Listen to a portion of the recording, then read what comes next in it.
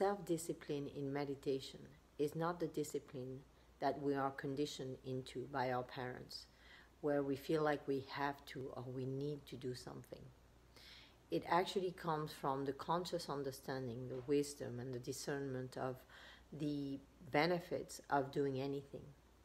So when we realize deeply how meditation benefits our lives on the physical, mental, emotional, and spiritual levels of our being, we are motivated to meditate, and we become disciplined in meditation, not through force, not through pressure, simply having the desire through the understanding, the deep understanding of the benefits of meditation.